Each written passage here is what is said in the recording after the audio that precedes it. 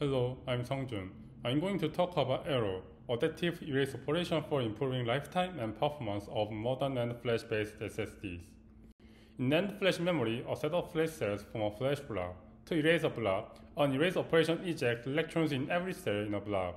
After that, we need to verify if a block is completely erased or not.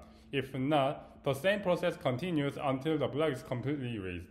After a block is completely erased, we say PE cycle increases.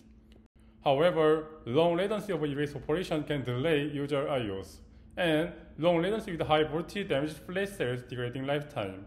So, our goal in this work is to minimize erase latency. We found the erase latency differs across flash blocks even in the same PE cycles.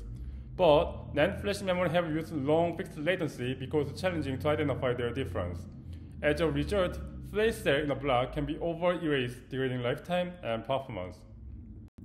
To avoid using fixed latency, we use failure count. After a verification step, we count the number of unerased bit lines called fail bits. We found that this value is highly correlated with optimal erase latency. So, by applying optimal latency for the next erase, we can minimize negative impacts of erase operations.